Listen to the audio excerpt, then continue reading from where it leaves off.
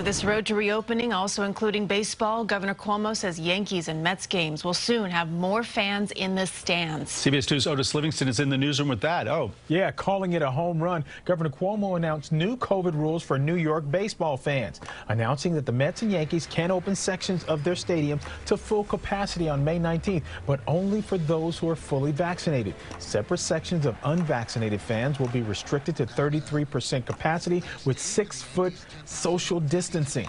Masks are still required for everyone in the building. Both teams will also begin offering vaccinations at the stadiums. Fans will be given tickets to a game if they get their shot there. And coming up later in sports, I'll tell you how the fans that were at the Yankee Stadium tonight treated the cheating Houston Astros in Game 2 of their series. Here's a hint. Boo. Dick? We are looking forward to that. Thanks very much.